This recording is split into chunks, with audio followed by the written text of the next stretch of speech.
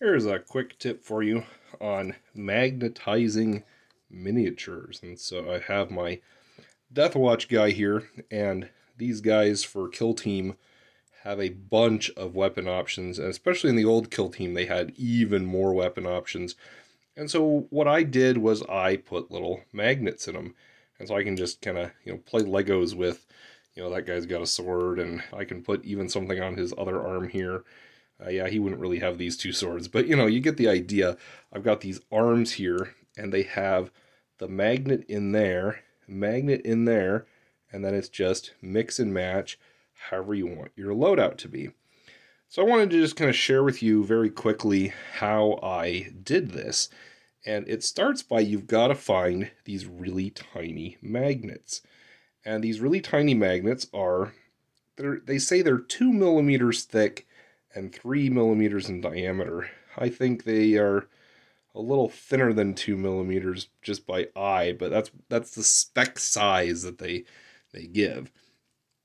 Pair that with an appropriately sized drill bit here. That's a 1/8 inch drill bit, which is just ever so slightly bigger than these magnets. And you put it in this little pin vise, and you can get these just about anywhere, or even Army Painter has one that they sell, and it comes with some nice bits and things like that. These magnets, you can get them from any online magnet shops, Amazon, or again, Army Painter has a set that they actually sell with magnets that has some of this size and some other sizes in it. And so what you do, and I'm not going to demonstrate this because it does take a long time. It takes a little while, so it's elbow grease there.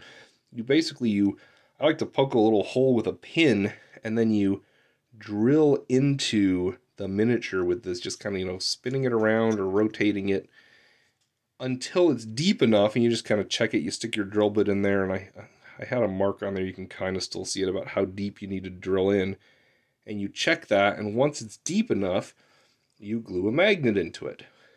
Now, the thing you want to make sure is that your left arms and your right arms, they all, magnetize to the right sides of your miniature. And so what I've actually done is I actually have my magnets oriented so they're all oriented the same way. So you can picture here there's 4 magnets. There's one in each arm and one on either side of the torso.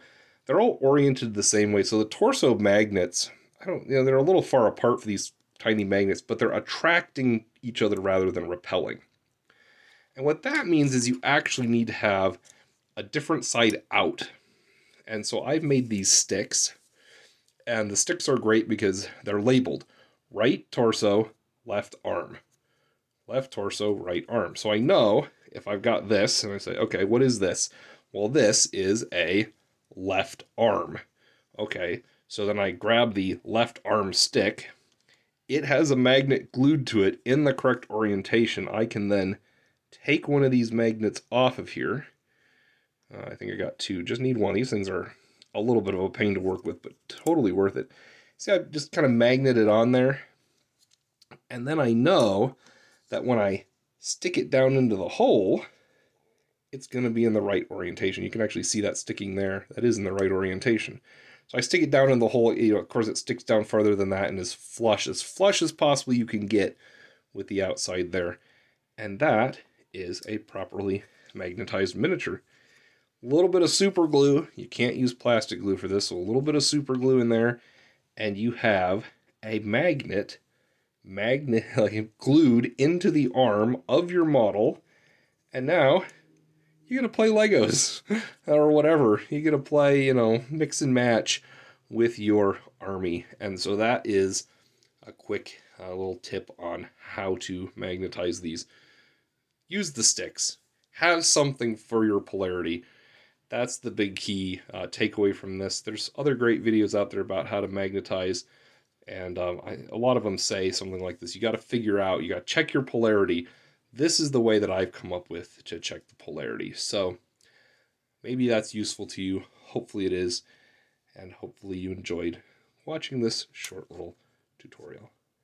Thanks for watching. Take care.